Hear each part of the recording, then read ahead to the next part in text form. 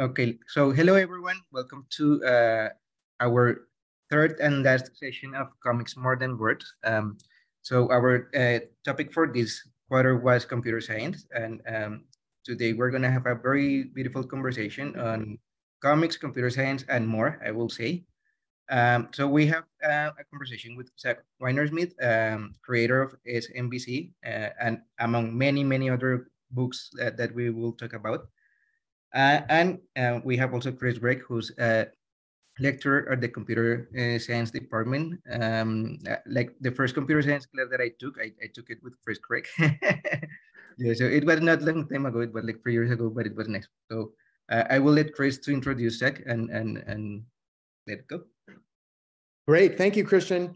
Well, it is my pleasure to introduce Zach Weinersmith, the creator of the incredible webcomic SMBC, the instigator of the Festival of Bad Ad Hoc Hypotheses, otherwise known as BAFest, and hopefully we'll be able to ask him a little bit about that, and author and co-author of a number of wonderful books, including a book I love called Soonish, which is about emerging technologies that are at once both amazing and terrifying. He has also written some fun children's science books, and he's just about to release a book, and then, as I understand it, another book. But he's just about to release a book called Beowulf, 2 words as it turns out, which is a retelling of Beowulf. And hopefully we'll hear a little bit about that from Zach as well. Zach has an English degree from Pitzer College and also studied just down the road at San Jose State, where he delved into some biochemistry and then physics. And, you know, his comics often provide, I would say, biting commentary, and also very humorous biting commentary on popular science, technology, computing, mathematics. And he has very humorously lambasted academics more than a few times. Zach has also worked in the film industry. He is married, and his wife is actually a co-author. We may hear a little bit about that as well. And they have a couple of kids. So I look forward to today's chat. Zach has a few remarks, and Zach, take as much time as you want. I might jump in with some questions here and there. And then we should have plenty of time for questions from other attendees as well. So Zach, over to you. Yeah, thank you. That was a lovely introduction. I also do a lot of stupid jokes in addition to all the smart sounding stuff. So I guess for your class, I wanted to talk about a little about sort of how my career got started and how it's gone and the weird directions it's taking now. So as you said, I used to work in the film business. Right out of college, I decided to forego a graduate degree in English literature and go to Hollywood. And I ended up sort of climbing the ladder there, and I got to where I was an assistant to talent agents, which is kind of the job you want, but it was so utterly immiserating that I fled the city to never return. And that's when I went back to university for a degree in at first biochemistry, and then I got interested in pure physics. And essentially, I was doing comics on the side to help support the physics lifestyle I wanted to indulge in. And at some point they got popular enough that I kind of couldn't do both. And so I figured I would do comics and just teach myself stuff on the side and not worry about taking tests. So and then my career's basically blossomed since then. The comics have gotten generally more popular over time, although the modern internet has made it very hard to measure that. So I don't actually know anymore, but people seem to still read and buy books and things. And then in the last, I guess, 5 years, I've gotten more into book writing. I released like comic collections, but not, books that I'd written just to be books on their own. And so, as you mentioned, I wrote a book with my wife, Kelly, who's an ecologist, about emerging technology, just because it was fun. And then slightly more controversially, I illustrate a comic book advocating for an open immigration policy for the United States. And then, which was surprisingly popular, that was hard to get media coverage for it. And then COVID happened. Oh, and you mentioned I do a thing called the Festival of Bad Ad Hoc Hypotheses, which COVID destroyed because it involved putting 1,000 people in a room for a fun show together, which was like the worst thing possible. And by the way, our last show, the keynote speaker did a joke presentation predicting an incoming pandemic, which was just kind of astonishing. So if we ever come back, that's the first thing that's going to be brought up, is that it was our fault.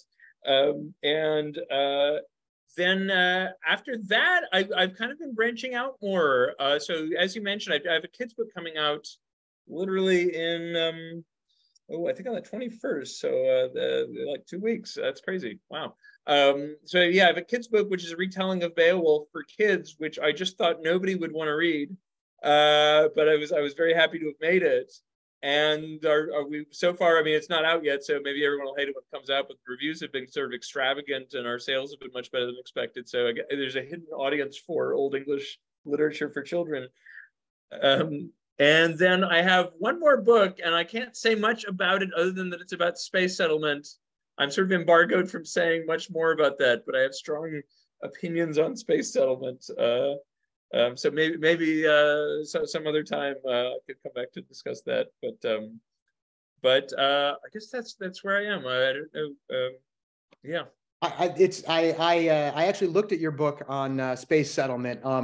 It's always been my thought that one of the best jobs for an urban designer would be go to Mars and design like from a blank slate, because you can't do that on Earth very much anymore. So I'm sorry to hear you can't talk too much more about that, but we will have to look forward to. Yeah. I could say the one thing I think I could say without ruining anything is that I think you want to be real careful with the idea that there are any blank slates available in space, because even I'm sorry, don't let me go on a tangent, because then I'll start saying stuff I don't want to say. Fair enough. Yeah. All right.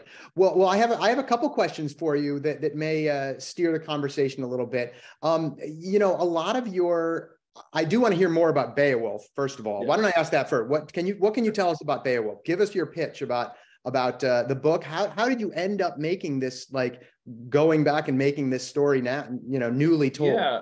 So the first thing about I say Beowulf, but about half people say Beowulf, and I'm just rolling with it because it's. I think if you knew someone whose name was Beatrice and you had whatever her nickname was, is what you say. So either way, it's cool.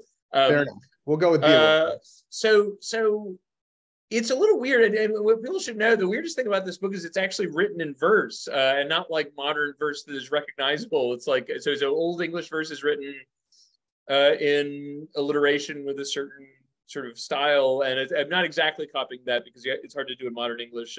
Old English is like it's not a language you can read because you know English, so it's fairly different and it has different grammatical rules. Anyway, it's a really weird book, and what happened is, as you say, I'm an English literature major. I've actually read many of these old books, and so Beowulf's part of my working knowledge. And I have a daughter who's very smart but doesn't usually listen to me. And I was in the car. I would drive her to school every morning, and I swear she would ask me a question and I'd start to answer and she'd ignore me. I could not get through to her. And then as a joke, I started telling her Beowulf like for kids. Which ended up being so. If you don't know Beowulf, the basic opening plot is that there's this really nice place everyone gets together, and then there's a monster who sort of ruins it by coming by and killing everyone, or most of the people, not everyone. And turns out that's a very appealing premise for children, as long as you remove the murder part. And like the sort of like we had a good thing going and somebody ruined it is a very deep thing for children. And she was just totally enthralled, which was the first time that had ever happened for me with her. So I just kind of kept going day after day until the story built up. And then, so I had this poem, and it's like 600 lines of unrhymed verse. So I was like, nobody will buy this.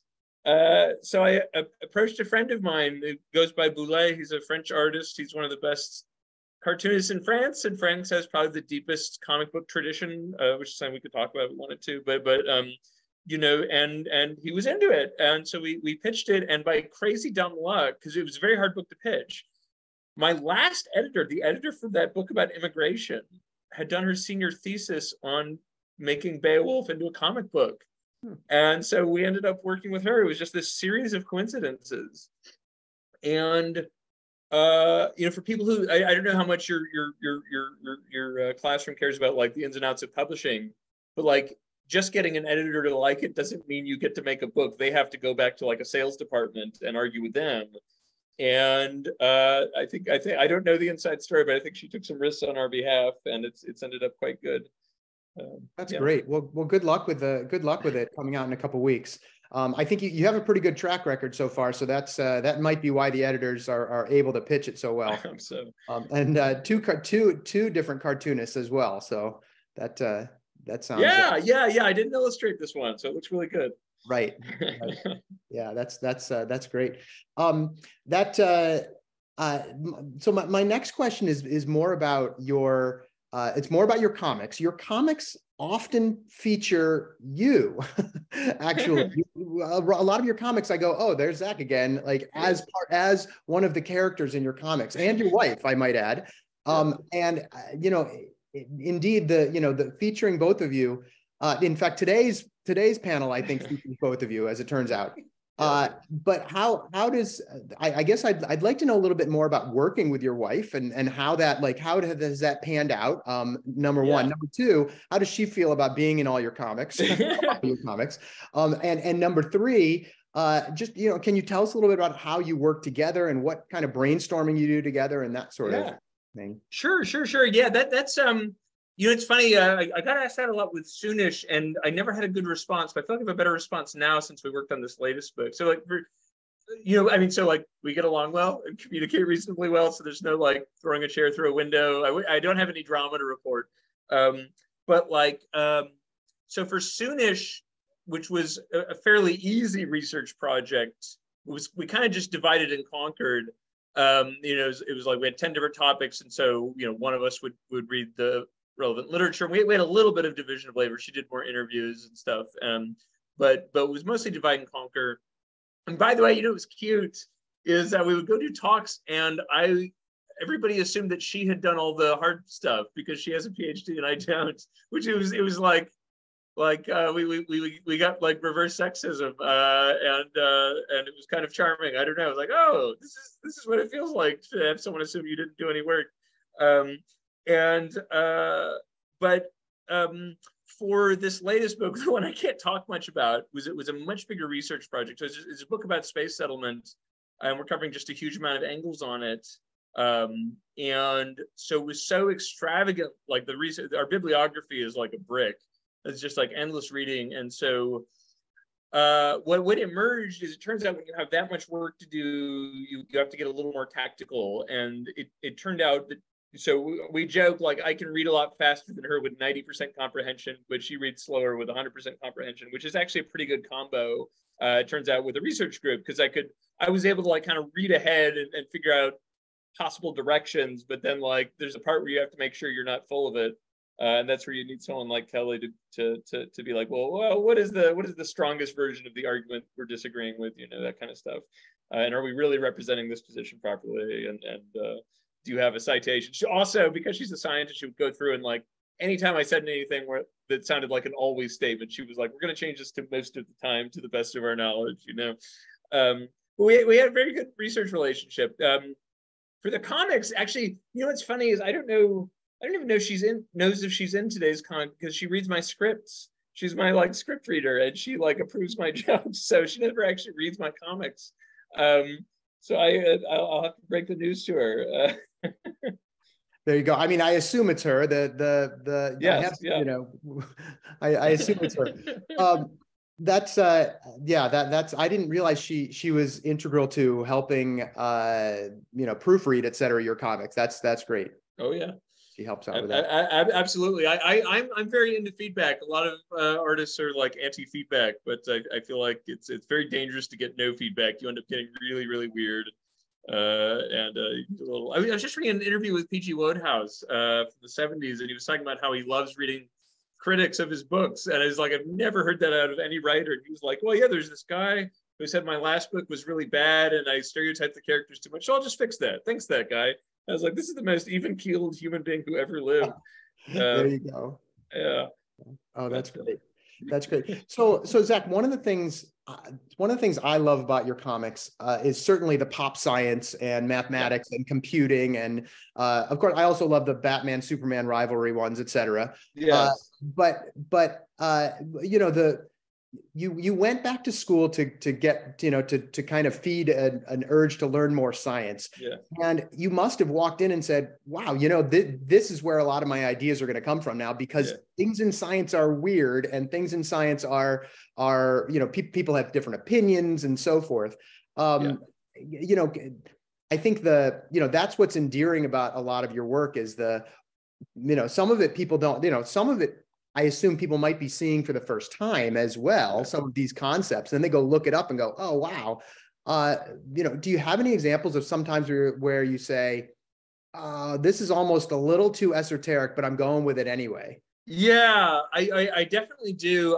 My view has become like I update 7 days a week, so I feel like I have a decent amount of latitude to just go weird, and if it just dies and nobody likes it, I could just move on. But I don't know, sometimes you get surprised. I did a comic, this wasn't even that long ago. This was maybe like 6 months ago. I came up with this idea for a game called Incomplete Information Tic-Tac-Toe. And it was just this, without getting really boring, it was just like you randomize whether each player is trying to win, lose, or tie, and each player doesn't know what the other player is trying to do. And it was just kind of a joke. And it turned out to be like surprisingly mathematically rich in ways where there's a guy who did a bunch of work on it that it was definitely, I didn't have the math to understand what he was arguing for, other than like that there were certain like weirdly you'd think there would be a dominant strategy that would be obvious because it's just a variant on tic-tac-toe, but it turns out the lack of information, you know, requires you to assume certain things, and I think ultimately they just had to simulate it and kind of see what happens. And so I don't know. The thing is, like, you know, you know, there's some areas that have been really plumbed. Like if you want to say something that nobody's heard about cosmology, I think that's probably pretty tough because, like, you know, there've been 83 TV shows and every physicist who ever lived has written a book about it. But like computer science is actually, I feel like an underappreciated area. Like I don't know why are there like 8 trillion books about like Einstein and there's like 4 about Alan Turing? That's kind of changing, but not that much. You're like, you know, you want to talk about significance to modern life. You know, I think that there's a pretty good argument that we should be talking more about, like, you know, I don't know, like, you know, all those early, well, we talked about Bertrand Russell, but like, I'm blanking on a couple of the other guys who were involved early on. But there's definitely a few out there. You know, I think, unfortunately, not every scientist and famous mathematician is Richard Feynman in the sense of being able to, you know, the story tells itself or they tell their own story. I think that might be. Might be part of it. Back to your comment about that game idea. Well, number one, have you thought about creating a board game? That might be that's next. You have done some Kickstarter things before, correct? Is that? Yeah, we actually have a board game that's finally almost going to deliver. It ended up being a much harder project than we thought. It's actually interesting from a research perspective because, like, we decided to do a trivia game, and you know, usually when you're a guy who entertains, you just license stuff. But we decided to be very hands-on. We're like, we have to write the trivia ourselves because we don't want like unsourced, uncited, you know, like we have a problem with, like, you know, we're being nerds, you know, you just want it to be accurate. And it just turns out it was a really strange experience because we like you start saying, well, I'll just write a bunch of trivia. Like, can I pull from lists? And it actually turns out a lot of like trivia that gets passed around is just wrong, or it's like there's a whole bad lecture you could do on this about how like a lot of trivia is not only wrong, like it couldn't even be right. Like there's a lot of trivia that's like, did you know that this animal does this? And it's like you don't hear like enough specifics to even know like how you would look up whether that's true or not. And so this thing we thought would be easy ended up like being really hard. Partially because we made it hard, but also just because like it's actually hard to find out things that are sort of true and interesting and which can be sort of like stated in a single sentence. So yeah, that was a weird direction. I have like a long rant about how like all listicles are wrong.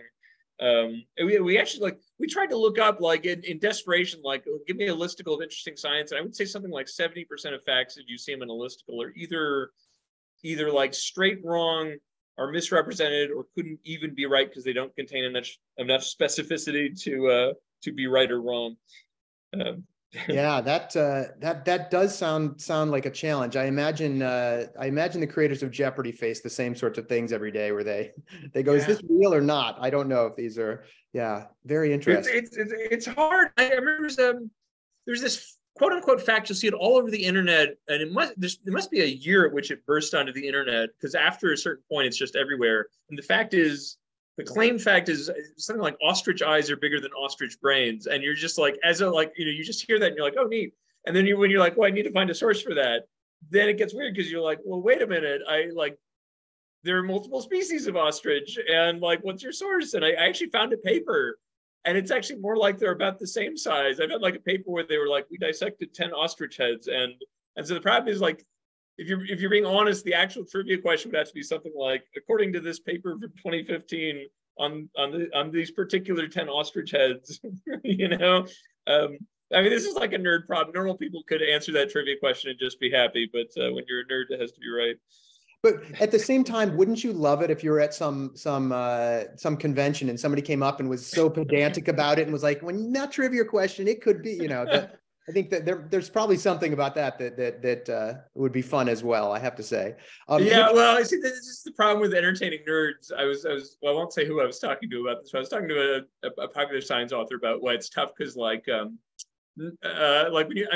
guilty of this, so I can't complain about people doing it to me, but like, where people will like, nerds want everything to be right, so if you were slightly wrong, they will correct you, and not always politely, but also they will be mad if you didn't mention their particular thing. So if you talk about nuclear reactors and you don't talk about their favorite thorium reactor design, it's like as if you completely whiffed. So like, you feel this extra pressure to not be wrong. Yeah, I can tell you, professors and instructors face that just about every day as well. Yeah, the same sort of. Yeah, it's tough. Yeah, and then it's especially when you commit it to a book, then it's like you're permanently wrong if you get anything wrong. And right. Yeah. This kind of goes back to your comment about the challenging nature of that mathematics you came up with. The creators of Futurama and The Simpsons put all sorts of jokes and mathematical and sciencey kind of jokes very much hidden for people who weren't paying attention, but those who were paying attention, it's a gold mine. And of course, there's books written about that as well. And I think your comics are a little different in the punchline very much is that, but I can see that sort of same. In fact, I think they actually had a proof that came out of Futurama at some point. I think I remember that. Yeah, literal math proof. But yeah, so yeah, I look forward to seeing as much more pop science as you can in the comics. I think that's a lot of people would be. Yeah, I'm trying to sort of reading, like, so for years I've been working on the space settlement book, and I think I did some space settlement jokes, but there's just only so much you can say, and a lot of it had to go into the book, and I'm now sort of re-engaging. I actually the thing I wanted to do is dig into computer science more for a while, because like I said, I feel like it's just an untapped mine of jokes. There's not enough jokes about Frege. It's time. Could be very much could be. One of the things you had mentioned you might want to talk about was growing your core business. So you have your fingers in a lot of pots right now, right? Mm-hmm. Or at least you have over the years. How did that? Was it just a matter of you had an idea and you tried to go find somewhere? Or what? Yeah. So like, my view is, and this is probably always true, but like, basically, if you're trying to make a career on the internet changes drastically like every 5 years. And I had actually thought, what's been interesting lately is like, I remember I used to be like, okay, you have to learn a new platform every 2 years. That's just the deal. And then maybe starting 10 years ago, it kind of solidified a little. It was like, well, no, now it's going to be like Facebook and like Reddit and Twitter for a while. And that it seems to have fragmented more. So now what's interesting to see, I'm trying to figure out how to adapt to this, or to what extent I want to adapt to this, is like, if you talk to an artist who's starting out, who's like 20, they will tell you, okay, you can follow me at the following places, and they'll literally have like 12 different platforms they're on. And not just that they're on, that they've had to learn like like everything from what do people on this platform want? What does the algorithm want? How often to post? Like, you know, even stuff like, well, if you're posting on Instagram, you have to cut up your comics a certain way and use a certain font size, which like I go back and forth on, because on the one hand, I find it like kind of distressing because it's like, oh God, I wish all this time could just be going into craft and not into kind of, you know, guessing what the algorithm wants this week. You know, I find it frankly really, really distressing that there are like research papers written on Facebook's algorithm. Like somebody actually, you know, spent all this time analyzing something where like there is an algorithm known somewhere, and then we're just trying to spy on it. Like this just this time a human being could have spent doing something else. On the other hand, it's like, you know, just the internet changes and you have to roll with it. And it's good and bad. I mean, I guess I would say I have broadly negative feelings about the way like a lot of these big platforms have become run, where it's like the way, you know, every cartoonist over a certain age just wishes it never changed from RSS, right? Like RSS was perfect for and like, so obviously perfect as an artist, but I think it was also fairly good for consumers, because it was just like, you sign up to get something and you get the something, and you don't have to get it based on whether other people like it too. And so lately, and this is maybe the next thing, oddly enough, is you start seeing everybody's got a newsletter now. Everyone's got like a Substack or a Medium newsletter, right, which is a kind of, I think of it as like bad RSS. It's just like, you know, it's like it's RSS, but you have to sign up at 83 different places. And so I'm sorry, this has ended up being a rant about the modern internet. So like in terms of my business, my view of it is the, like, you know, the safe thing you do with a stock portfolio is you try to have diversity. So that if one thing's going bad, something else can be going good, and hopefully overall things over time go well. And so I have tried to, you know, I do my daily comic, which is still my main source of revenue, but over time I've shifted more and more to books being a big part of my revenue stream. And for a while, actually, you know, doing BAFest was okay. It was never a big money maker, but it was like, you know, if you can get 1,000 people together to do something fun, I don't know, maybe that's good for business. It was also just really fun. We're kind of eyeing what to do now that, I don't want to say COVID is over, but like now that you wouldn't feel like a murderer if you got 1,000 people in a room together. So we're kind of figuring that out now.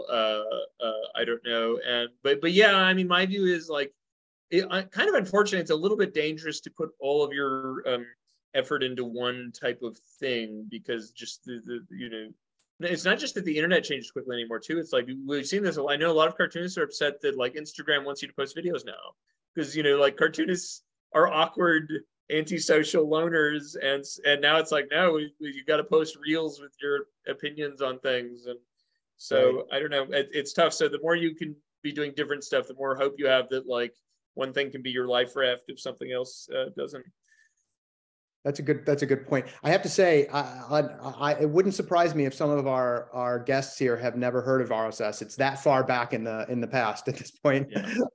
I know. It was so nice that it was like, I don't use it either, but it's I think a lot of people, after Google stopped supporting it, it just kind of went away. And I you know, I don't want to get too conspiratorial, but I assume part of what's going on is, you know, RSS is hard to like pull data out of people, you know, whereas if it's, you know, well, I'm sure we have an assignment for one of our classes that's 3 or 4 classes into the computer science, where for a long time there was an RSS assignment, and students were asking about it, going, what is this stuff? And there you go.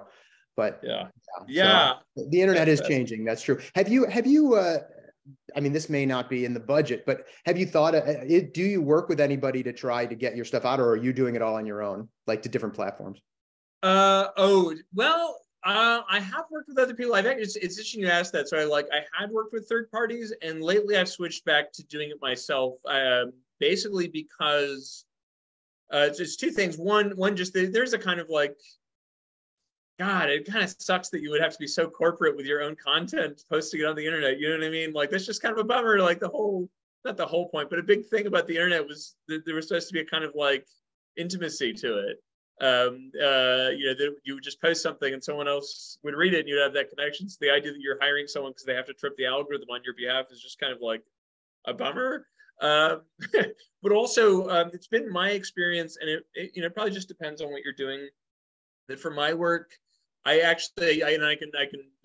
analytics is very clear on this. Like I just for Facebook, for when COVID hit, I just didn't have a lot of time because I lost childcare. You know, I was homeschool. I became a math teacher very quickly, and so I was having to teach my kids all the time, which is cute and all, but like it was tough for business. And so I turned it over to a third party, and I could see in the analytics, I took it back over like a month ago, and like stats, it's like literally a 10x increase in like across the board. Wow. Which is like frustrating because it's like I would like to. I mean, again, like I said, what I worry about is like all this different social media stuff all artists are required to do. It like, I mean, basically what's happened with me is a certain amount of time, which I might have spent reading a book or making more content, is now like figuring out, well, what would get me through to my own audience on Facebook. But like, you know, like it's a very stark difference to have me running it versus someone else.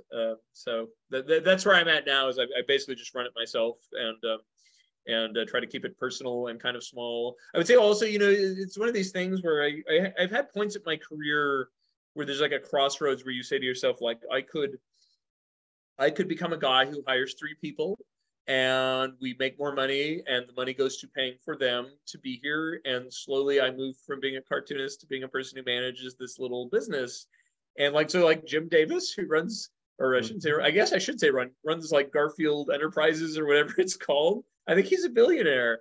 But like, I wouldn't mind being a billionaire, but like, he doesn't make comics. He's a guy who runs a business based on a Garfield, you know, franchise or selling Garfield licenses.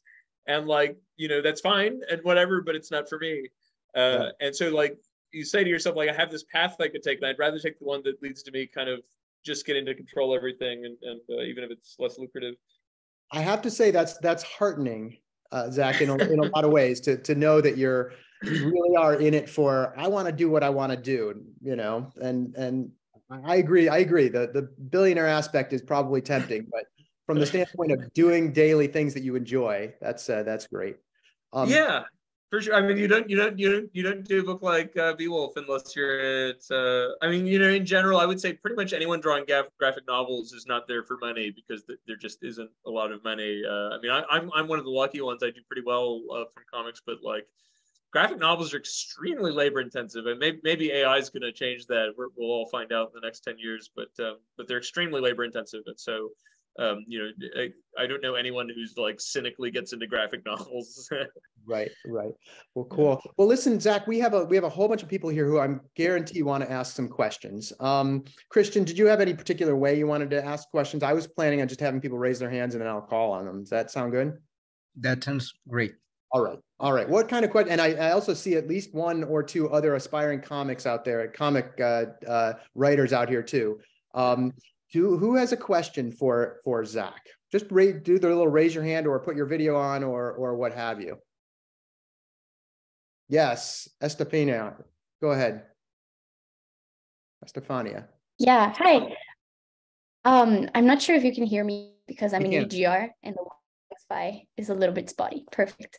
But I saw that you worked on the Open Borders comics, sort of the science and ethics of, and I was wondering if you could talk about sort of the role that humor and comics play in educating people about issues like immigration from both scientific perspective. Sure. Yeah. So let's see how to say. So let me separate comics from humor because those are kind of 2 different things. So like comics, I think, are a really underappreciated medium for this sort of thing. I mean, it's a little tough because in the US, and this was my experience in the US, you get a lot of people who will be like, comics are for children.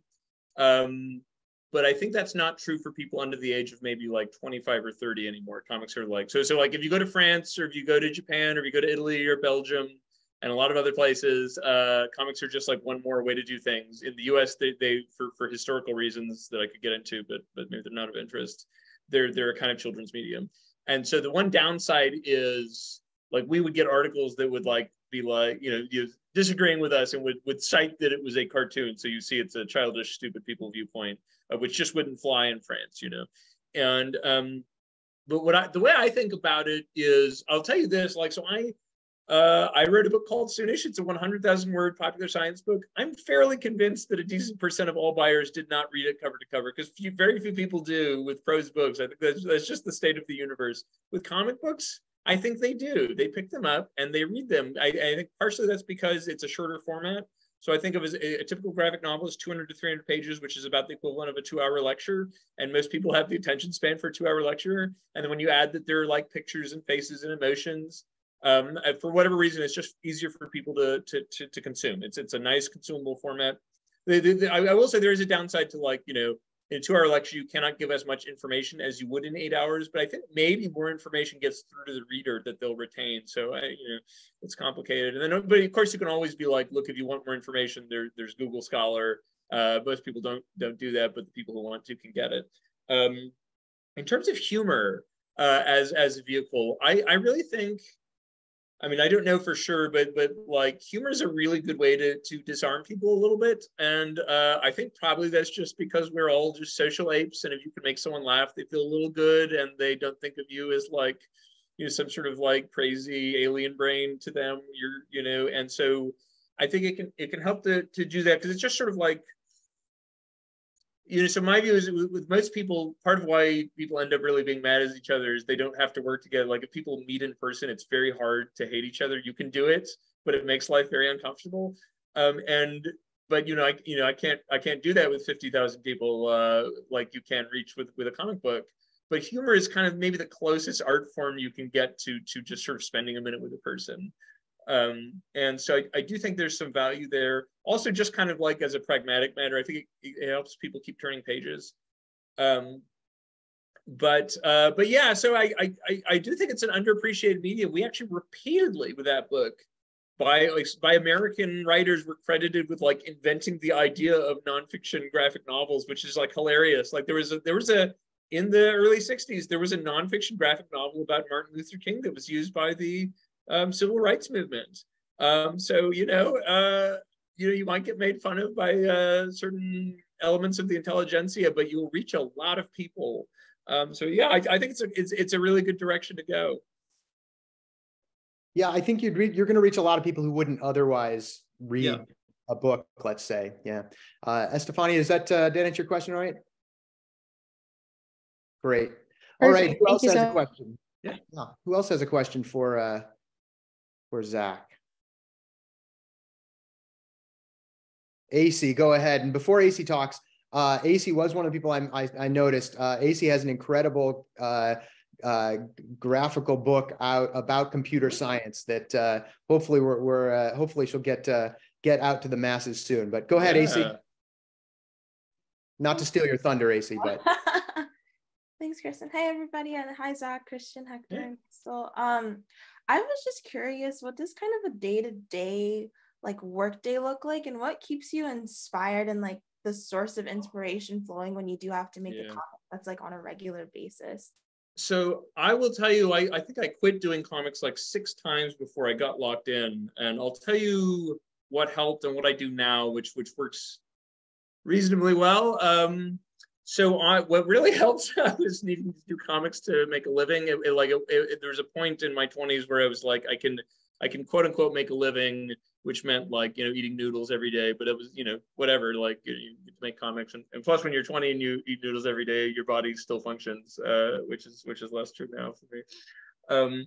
But so it does help to kind of need to do it. I know that's I worry that sounds kind of hallmarky, but like, you know, if you have an off ramp, that can be a little dangerous because it is really hard. My experience is most people, I mean, I don't know what your ambitions are, but like, so like I do daily comic strips, which is fairly intensive. And most people, when they try to do that, will stop around 6 weeks or so if they make it that far. And I think what's going on is if you start writing, you know, you basically start using up every joke you've ever had, every anecdote in your life, everything you've ever learned. And it turns out for most of us, including myself, that's not as much as you might guess.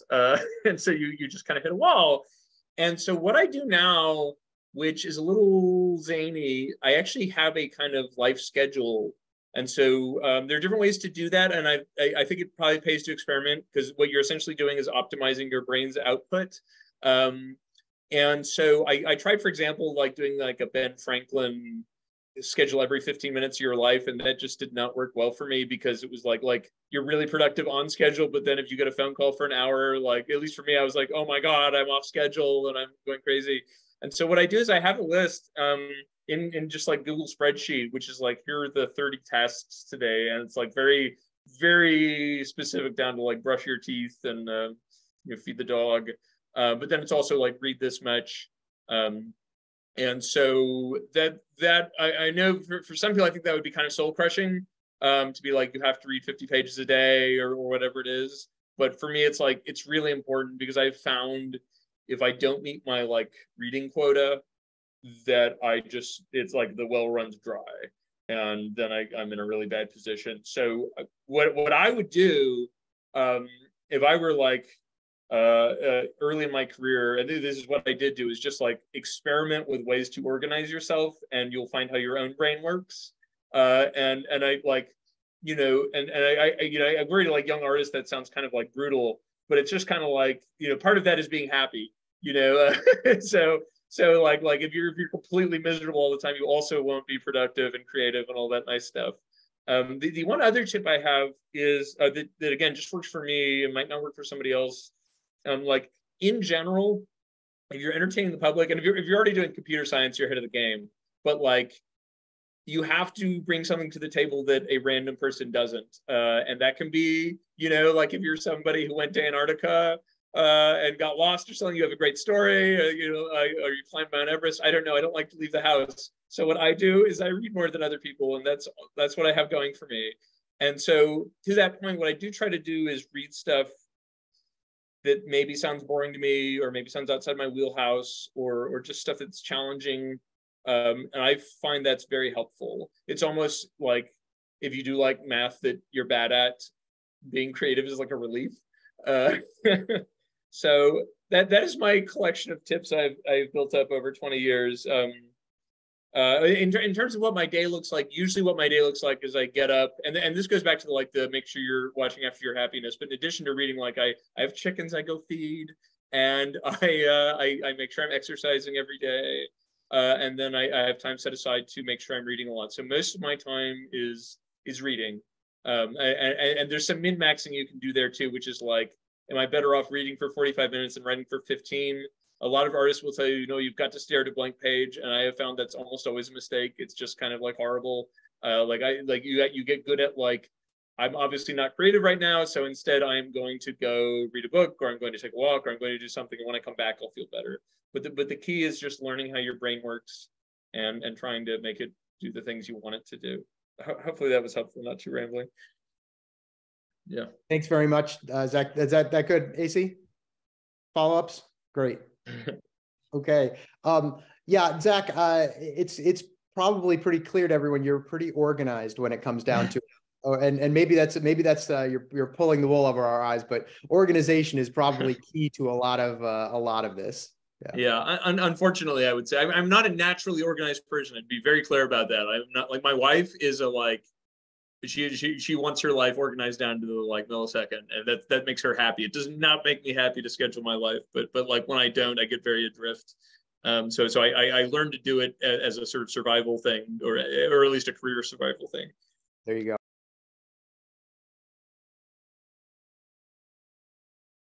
Yeah, absolutely. So like, I have this idea for a really horrible, bad think piece that I probably don't even agree with, which is like, there's a lot of focus now on sort of seeking mindfulness and all this, like, finding your inner peace and all that stuff. And being an artist is kind of like the opposite path. It's like, I'm going to like utterly just immiserate and destroy myself, but I'm going to, because I have to make this thing. So like I've been, I don't want to get too mushy about it, but like the fact that Beowulf, which is like, I mean, it's kind of stupid, but it's a 600-line poem in a form nobody does anymore, and it's just gotten this extraordinarily positive response. And I've like talked to families that play games with their kids about it, and wanted to read more epic verse. I was told one child was crying because there was no sequel yet, and that for me is very moving.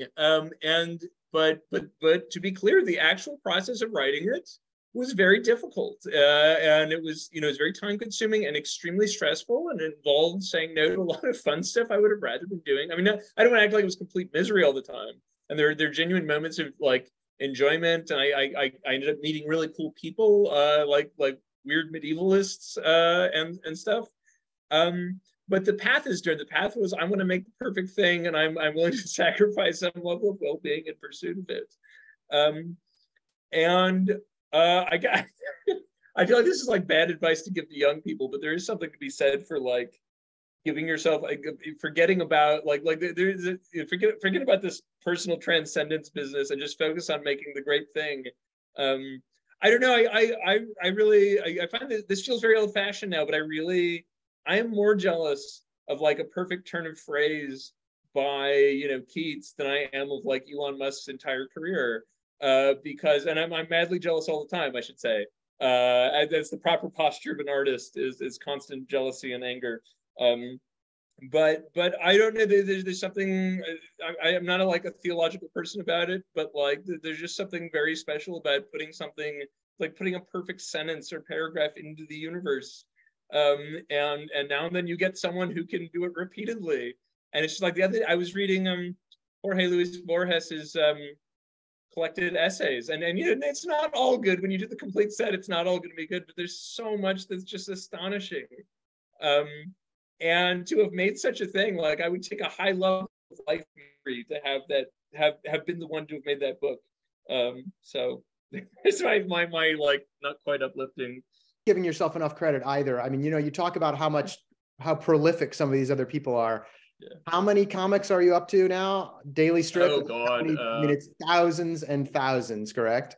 Yeah, I guess I know a lot of people obsess over this. I think it's probably somewhere between 4,000 and 5,000, but I don't know how many. But I would say even then, you know, that's very nice of you to say. But I would say the stuff, what I'm proud of is maybe about 100 of them. Like there's about 100 where I'm like, I think this was really good, and I don't know if someone else could have done it.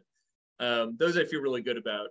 The quantity is nice as a career thing, but it's the occasional good ones that make you feel really nice. I don't know, 100's pretty good. That's pretty good. I wouldn't be complaining about that. Jenny, good to see you, Jenny. Jenny, what's on your mind? Hi, Zach. Hi, Kristen. Hi, Christian. Zach, I think you briefly touched on this earlier, but what are your thoughts on generative AI and how it might affect your creative process for better or for worse? Yeah, that's the big question right now. I can tell you anecdotally the feeling in the field, meaning like cartoonists, the people I know and interact with, is there is a lot of anger. And I had thought there would just be a lot of fear, and maybe it is fear expressing itself as anger, but there's a high level of resentment. And I think a lot of it centers on the idea that there are people who are going to be able to do, the thing that's a little scary is that you can take somebody's style and just duplicate it and take it, and it's not clear what IP protection they'd have. That seems very legit to me.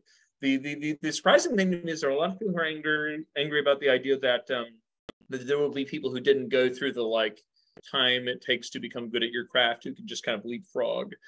So on the second question, I think that's just silly. That's like, this is just the way things are, and I think it's whatever it does to my career, it's a better world if people can jump straight to making really good art without having to go through as much craft. And it's like kind of a bogus complaint too, because there was a very similar complaint when digital stuff came out in general, that people weren't having to learn to like, use. I started my career doing pencil and ink and like scanners and stuff. That's how it used to be, and that was even. That was a digital scanner. That was an evolution on the old system. So like, I don't think that's a legitimate complaint, or it's a legitimate complaint about your own life, but it's not a legitimate complaint about the sort of economics of it. But I think the question of IP is the hard one. So like, what I think is scary is, so like, I'm an okay artist, but I'm more known for writing. So I think I have a little bit of protection. Like by the time people are like, a computer can do the high level work I do, we're all just losing. But like, I know a lot of people who are like, they're fine writers, but they're known for just exquisite artwork.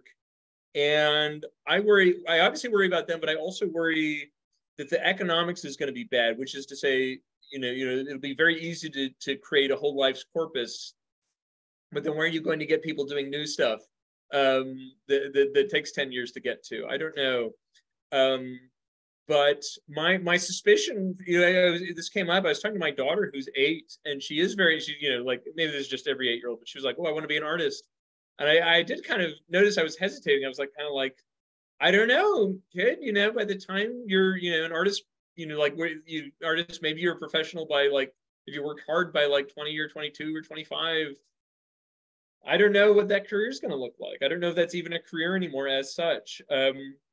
So, I mean, the big answer to your question is I don't know. And I think there's a lot of fear. There's a big, this is kind of inside baseball, but like a very common piece of software is Clip Studio. They introduced AI features and there was so much rage that they actually took it out. They removed a feature just to not anger people. But my suspicion is what's going to happen is that there are going to be people who adapt to AI and they'll be able to produce 2 to 3 times, maybe more, as much content, and they'll just win, like just economically. And so everyone's going to have to adapt. A vaguely similar thing happened with the move to digital. Because so in my case, I'm positive going to digital made me draw it 2 to 3 times faster. AI might be, 5 to 10 times faster. And so I think, regardless of what's good or right, I think the economics is going to lead to people who are willing to embrace AI winning. And I don't know what that means for the art form, though. I feel very ambivalent about it. Does that answer your question? I'm happy to do a follow-up. It's a strange Yeah, moment. definitely.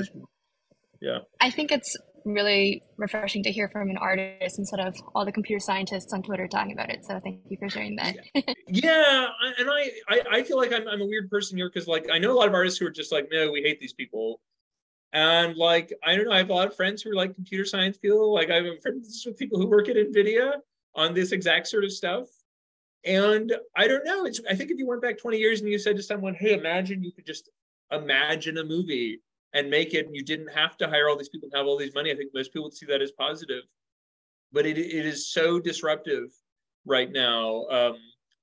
And I think part of what's scary, and I think this is probably an omnipresent issue in AI, is it's like, what worries me is I think people, and maybe I'm just flattering myself and I'm going to get messed over too, but like people like me who work at a fairly high level are maybe okay. But like there are a lot of people who are just kind of like laborers. I mean, that's a weird way to put it, but they're like people who draw like manga. Like that's not high level creative work compared to what some other people do. It's like, there's definitely creative work that goes into it, but there's a lot of stuff where it's just like a director of the comic tells you, draw this angle, draw this person, draw this stuff. That's very easy for an AI to do now. And so I think that's the people who I don't know what's going to happen with that.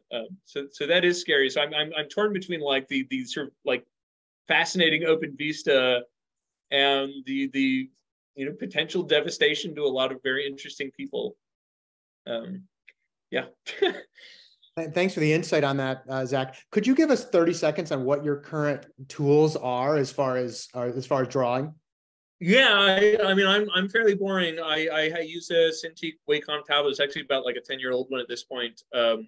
I work exclusively digital now and have for 10 years. And to be honest, my work is so simple. I really don't use a lot of like stuff. I mean, I download like brushes and that sort of thing. For Beowulf, this is kind of fascinating. If you look at it, you would swear it's drawn in like charcoal, but it's all digital. It was done in Procreate. But Gilles Boulet, the artist, he's like a master of this stuff, and so like digital has just completely wanted that, and that kind of gets into this AI stuff real quick, which is like you used to be if you wanted to do cross hatching, you had to do this all day, and now there's a brush for it, and I think that's basically good, but it is a little strange. Yeah. That's a good point. Well, listen, Zach, we are at the end of our amazing talk with you. Thank you so much for joining us. Yeah. And I'm telling you, I am more jealous about a turn of phrase in Keats than my entire career is going on my wall, I think, with your thing right next to it. But thank you so much. If everyone can applaud, etc. for Zach, thank you for joining us. Christian, is there anything else you need from us, or we? Good. No, I would also like to thank you, Zach, like Chris, for like doing this conversation, and everyone who came here. Like, thank you so much for joining us today in this meeting and for joining us in general, like in our computer science edition in this group. So thank you so much. Yeah. Thank you so much, Zach. And please keep doing the things you love, because we all love you. And if anybody has any questions, my public email is actual me. So I'm always happy to talk to a young cartoonist trying to figure out what to do. Great. Cool. Thank you very much, Zach. And thanks everybody for joining us today. This was a lot of fun.